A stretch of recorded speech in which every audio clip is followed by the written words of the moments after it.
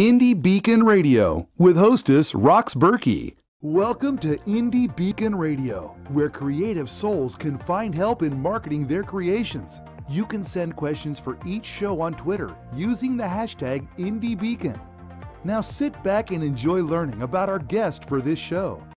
Hey, good evening. I'm Rox Burkey. Welcome to Indie Beacon Radio, where we always love to talk to authors. Today, I'm honored to have with me Lauricia Matuska. Did I do that right? You did it close enough. It's a hard name. Oh, it's a beautiful name. Thank you. You know, it's just wonderful to be able to have you here. And, you know, you have a fabulous background. So let's just dig right into it. Great. Now, one of the things I want to bring to the attention of our listeners is that you just started back to school because you're a teacher. Yes, we actually started today was our first day. So we're a very small school in South Texas, and our kids were thrilled to be back. So it was a good day. Oh, yeah. Awesome. They were very excited to be in the general populace with their student friends again. So.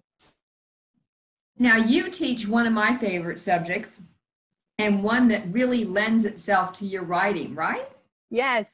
High school English, and I have a creative writing class. This year I have 4 upper level Englishes and 1 creative writing. So it's great for me. I'm absolutely living the dream. Now, I know that you're a Christian author and that's a really strong focus with you, and your faith is very important. And I also know that you grew up in Roswell, New Mexico. Yes. And transitioned to Texas. How has that transition been for you? Okay, so first of all, I have to say that God has a huge sense of humor. When I grew up in Roswell, we were very close to a mountain called Ruidoso. And we used to get so frustrated because when we went to the cabin in Ruidoso, there were Texans everywhere. And we used to say, these darn Texans don't have their own mountains, so they have to come invade ours. Yeah, be careful how arrogant you are, because it comes back to you. Because when we moved here to Texas, we live in South Texas now, my children were 2 and 4 at the time, and they had never seen snow. So I called my mom, said, hey, can we spend Christmas at the cabin so the kids can see snow? Of course, we laugh about that every time we think about snow in the mountains, because my mom was like, it's what you get for being arrogant. Hopefully, I'm a little more humble. Well, we all grow up, right? It just takes time, Right. Kind of a work in progress as people go. Yes. You enjoyed reading a lot. Did you ever think when you were a child reading J.R. Tolkien and C.S. Lewis that you were actually going to be an author? Not at first. What's inspired it was, I think, a stroke of desperation on my mom's behalf. When I was in middle school, I believe it was the ABC Broadcasting Network, had a cartoon show on Saturdays where they made books into cartoon, movie-length cartoons. And one day I had watched it and I was just so disappointed. Again, I was young and a bit judgmental. And I thought that the story was flat and boring. And I was complaining to my mom, who was in the kitchen. And she said, then write a better one. And I was like, oh, okay, I will. Of course, I didn't, because I was only in junior high, but that's what started me really wanting to pursue writing. So about 7th grade, I knew that was what I wanted to do, and I actively began thinking of it as a career. So when you went through school and you did your classes, and you obviously were a good student, especially in the English and creative writing side, when you finally got to college, what did you focus in? Okay, so well-meaning adults, whenever I told them that I wanted to be a writer, would smile very nicely and say, that's fantastic, dear, but how do you plan to eat? So I very much had the impression that I needed a job that brought in money. And I happened to love the stars. When I was younger, I wanted to be a permanent resident on the first permanent space colony. Wow. So I figured if I can't do writing, then I'll earn money by going into astronomy.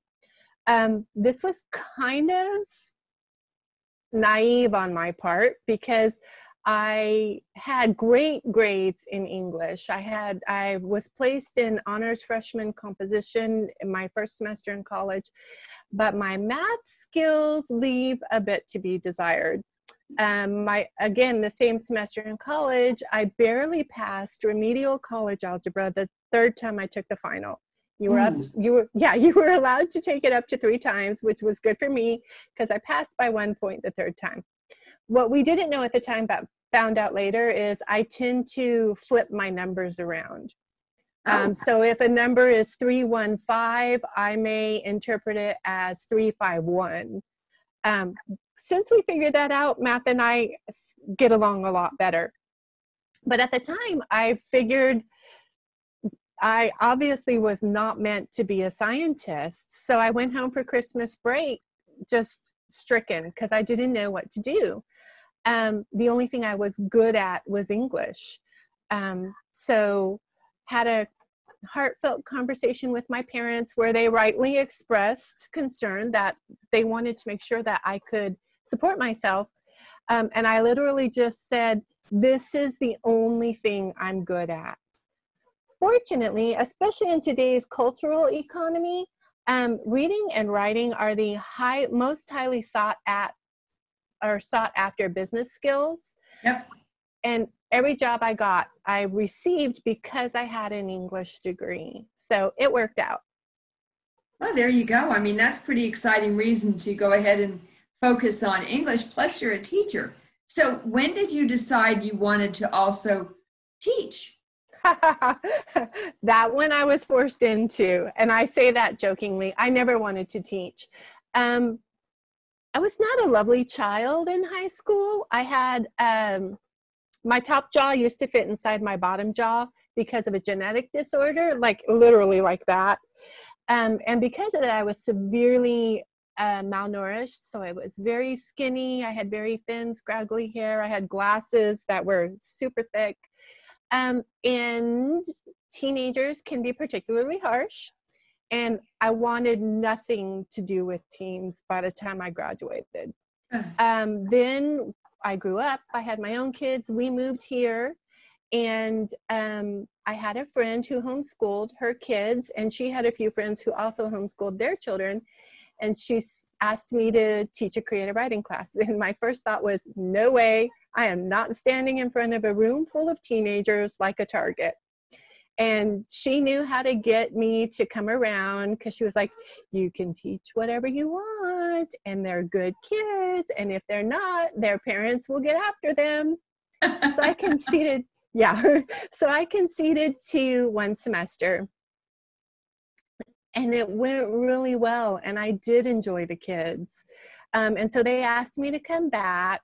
And very quickly, I was teaching 5 classes for the homeschool co-op. Because for some weird reason, adults don't believe that they can teach high school English, which I find mind-boggling, but don't ask me to teach high school math. It would be a bad situation. That's a joke around our school. So I ended up with 5 classes, and I thought this was good because they're all homeschool kids. I know their parents, were really good friends, and I've gotten to know them, so I can handle this. This is fine. And then I found out the local private school needed a high school English teacher, and I laughed because I was very busy in the community. I was already teaching homeschool, and I had 2 children that I was very determined to stay home and take care of until they were in elementary school. But I went ahead and I applied because my husband and I, the budget was tight, and I promised not to sabotage the interview. But I did walk in and I said, I don't have a teaching degree. They said, that's okay, we're a private school. Do you have a degree in the class we want you to teach? I said, yeah, I've got that. They said, great. So 3 interviews later, they put my name on the door and I got my first classroom, and I now absolutely love teens. They are my second favorite group of people outside of literary people my age. So that is a perfect place. We are actually at a point where we need to stop for a moment and hear from our sponsors. So stick around and please come back. The Fire in the Rock by Charles Henderson Norman was named to Kirkus Review's list of the best books of the year in 2016. It is the story of the Exodus as told by Zipporah, Moses' widow, long after the fact. But it is not a conventional Bible storybook. It will challenge non-believers, but it will challenge believers as well, with a human perspective on a story that you have never heard. Available on Amazon as a paperback, ebook, or Audible. Well, hello there, my friends. My name is Randy James, independent voiceover producer in the Dallas, Texas area, available to write and record a 30-second commercial, much like the one you're hearing right now. It's a great way to help increase awareness and exposure to your book title. It's easy to do. Simply call me and we'll brainstorm on a few ideas, and in a few hours, I'll whip something up and send you a digital file ready to use. Remember, call or text me, Randy James, at 214-762-1942. Welcome to IndieLector.store, an online bookstore where the discriminating reader can find award-winning books. IndieLector.store is not a big corporation, so we can give up to 80% of the sales directly to the author. Help us support them by buying a great book at IndieLector.store. Join us for the 6th Annual Authors Marketing Event in Granbury, Texas on July 23rd to the 25th, 2021, where authors share ideas and learn from the professionals over a 2-day weekend. Receive your book marketing certification from the only organization in the world that has been doing it for 5 years, Authors Marketing Guild, a membership-based organization that supports authors from around the world. Learn more at ame.authorsmarketingguild.com. Sponsored by IndieLector.store, a bookstore that pays authors their fair share. Hello, I am the author and poet Denise Bryson. I am the author of The Things That Cross My Mind, Love's Reality, both in book and audio form. I am also noted as one of the best poets of 2011. I have 2 new projects coming up. One is the Blinky series, where Blinky tells us all about our coins and our bills for our children. I also have a book coming out called Say Ye. It's quotes from Denise Bryson, just inspirational and that will help you along the way. Welcome back to Indie Beacon Radio. Don't forget to like us, follow us, or subscribe to one of our many channels. Now, here is your host for today's show. Welcome back to Indie Beacon Radio, and we are excited to continue the conversation with Lauricia Matuska. So we're going to go Lauricia from now on, all right? Sure, that works for me, as long as it's polite. Oh, of course. Of course. So I want to talk now about your books. I mean, I know you're a teacher. I know you're good at English. I know you love to read and you love fantasy. So tell us a little bit about Book 1, The Healer's Rune. Okay.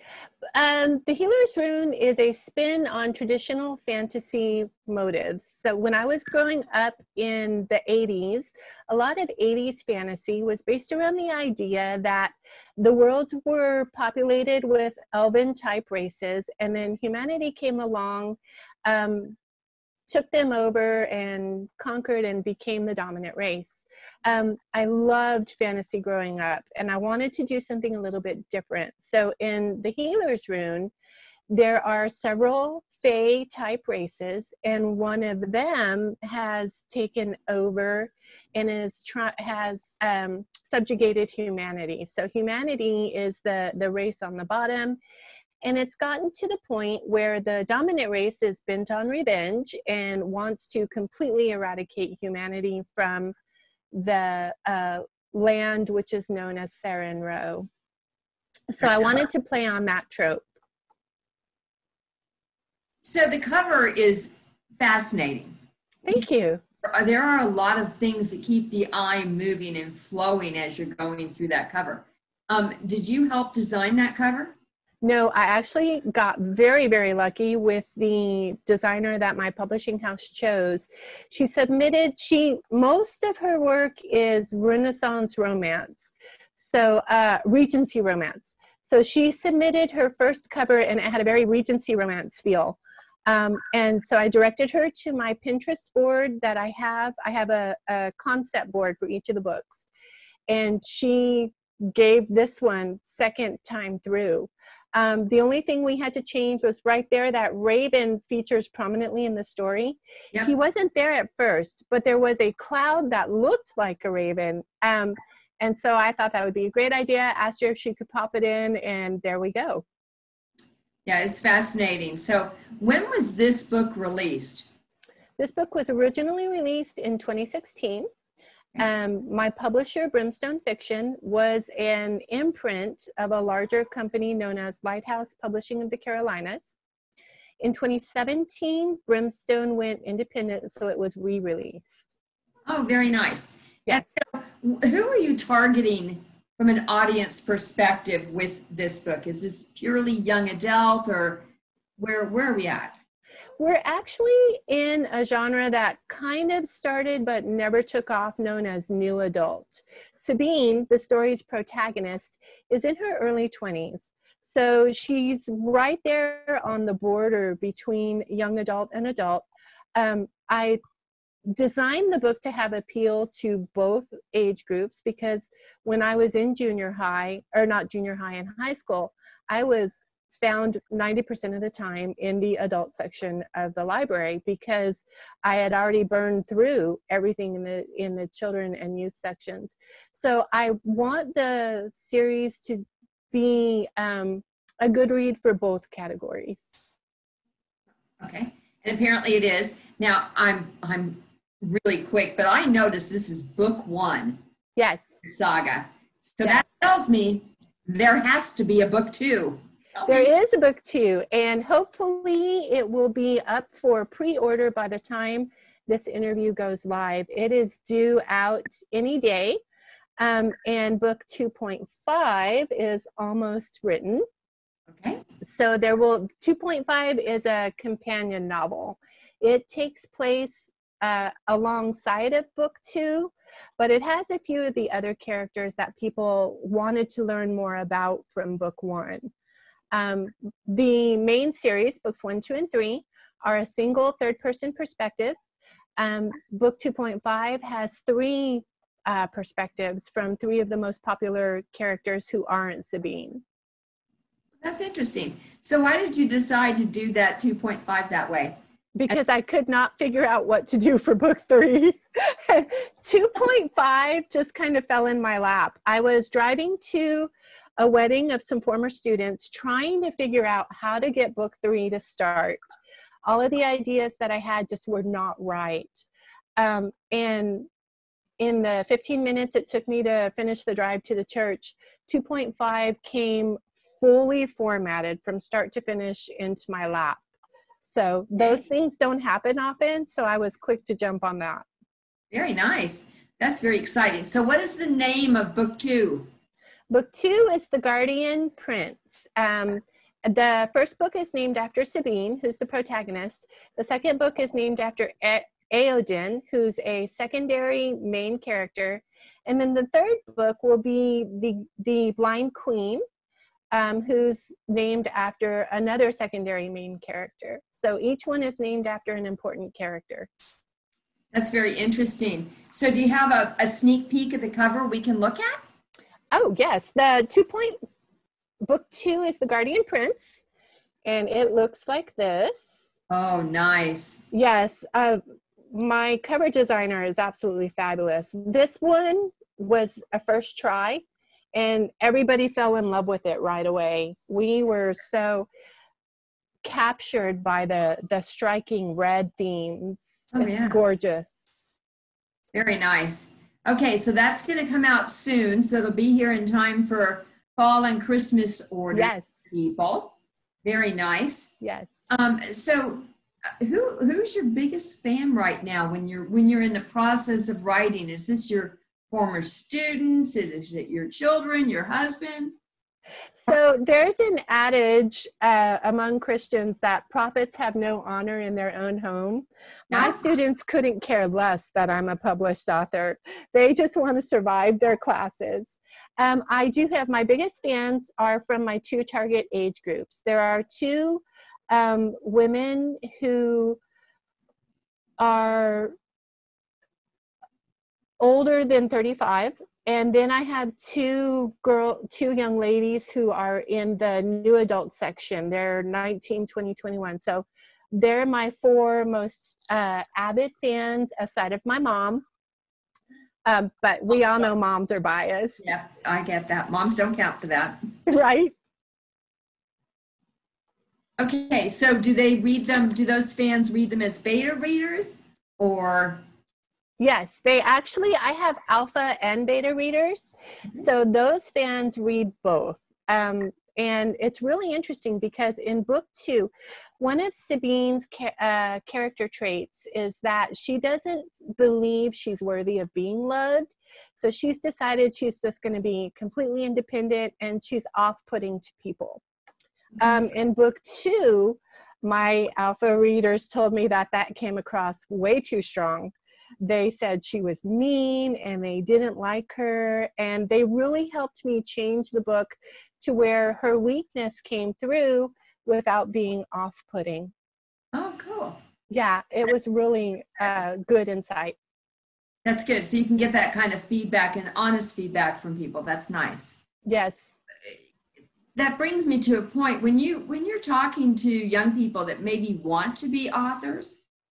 Do you have maybe 1 or 2 primary recommendations that you want to make to them? As far as resources go, or as far as advice? Advice. Okay, my advice is it's a different business atmosphere than it used to be. No, authors don't just write anymore. If you want to be successful at getting your book out to the public, you also need to learn how to market. And whether you're published by a traditional big publisher like HarperCollins or you're indie published, you still are responsible for a bulk of the marketing. So you need to decide, do you want to write because you like to write, or do you write because you want to be read? And if you want to be read, you need to come to peace with the fact that you've got to market. That one took me a lot of time to get together with. Even if you're part of a big publishing house, you still have to market these days? Really? Yes, exactly. Because they just don't have the budget to reach like you need to be reached. When you're the hot topic, they pour all of their attention into you. But when they move on to the next hot topic, it's up to you to keep your book alive. So yeah, you want to be willing to learn how to market. So do you think at this juncture you have succeeded with the marketing? I am still learning. I am constantly researching and finding new resources. I just found another resource the other day, and was very happy to see that I finally have all the right elements for a social media platform. Now I can work on the next aspect of marketing, which is getting my email newsletter built up. So I'm constantly learning. There you go. We all are. So with that, we're going to take a short break and hear from our sponsors. And please stick around. We'll be right back. World War II, the Holocaust and a mysterious package arrives in New York from Germany 40 years after the war, involving 3 families across the oceans. Mystery, intrigue, and correcting the most heinous of wrongs. This is just part of the story Michael Newman tells in his book, Between These Walls. Available in Amazon, Barnes & Noble, or at indielector.store. Buy it today and enjoy this thriller of a novel. Thank you for watching or listening to Indie Beacon Radio. Our sponsor, indielector.store, is the only bookstore that pays authors their fair share for book sales. Help authors to succeed and enjoy a great book by supporting them at indielector.store. Enjoy a 10% discount with coupon code SHOPPER20 at indielector.store. Coupon valid until December 31st, 2020. That's indielector.store, coupon code SHOPPER20. Dear Texas is proud to present the Lone Star Festival on May 29, 2021 from 9 a.m. to 4 p.m. where Texas authors, artists, and creatives come together for a Texas-sized event at the Seguin Coliseum, Seguin, Texas. Sponsored by Indie Lecter, Authors Marketing Guild, and the City of Seguin. A perfect event for those who enjoy the creative arts. Register for your free tickets and prizes at lonestar.bookfestival.network. Authors Marketing Guild is a membership-owned organization designed to help authors succeed and learn how to better market and sell themselves and their books. Join us at authorsmarketingguild.com and receive so many benefits you'll wonder why you didn't join sooner. That's authorsmarketingguild.com. Welcome back to Indie Beacon Radio. Don't forget to like us, follow us, or subscribe to one of our many channels. Now, here is your host for today's show. Welcome back to Indie Beacon Radio, where we're here with Lauricia Matuska, and I am so glad that we learned about your first and second book and 2.5 in the series coming out. I want to kind of refocus a little bit now because you started talking about social media. Where are people going to be able to find you on social media? I am most active on Facebook. I have a group page. I switched from a business page to a group page because that allows me to directly connect with more people more often. That page is Lauricia Matuska, Fantasy Author, and it is a group. I'm also very active on Instagram, which is also Lauricia Matuska, LauriciaMatuska. There you go. So you do Instagram a lot. Those are your two primaries, then Facebook and Instagram? Yes.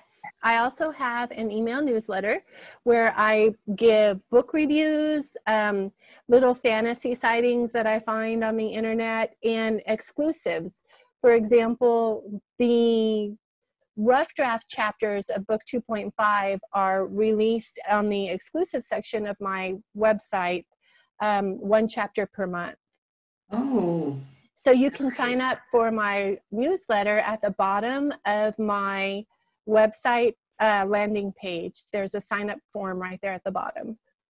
The website is also lauricia-matuska.com. Very nice. And where are your books available for folks that want to grab them? Can they just buy them from your website? You can. If you go to the page specifically for the Guardian Prince or the Healer's Rune, each page has links to where they're available. You can get them through Amazon, Barnes & Noble. You can buy them from the publisher. So there are a few different outlets. Well, good. Now, I mean, we've all been kind of, sheltering at home. Yes. With COVID. And so I don't know about you, but are you anxious to get out and kind of do some, book signings or book clubs or? Yes, actually, I am ready to be interacting with people again. I have a couple events coming up. I have one in September, one in November, and I think one in October. I can't remember. There's a calendar and events section on my website under the About Me tab, where you can go to find out where I'm going to be. If you would like to meet with me, I would love to see you guys there. So if people subscribe to your newsletter and go out to your website, then you'll be able to direct them on where you might be. Okay. Yes. Okay. So I'm seeing that you're going to be on Galveston Island in November. Yes, I am so excited. Yay. That's like the best time of year to be outside enjoying the weather.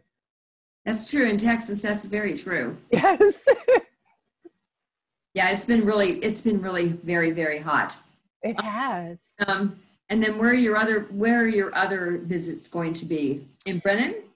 Labor Day weekend, yes. There is a historical portion of downtown in Brennan, Texas, and there's the Ann Street Inn, and they're having a book festival.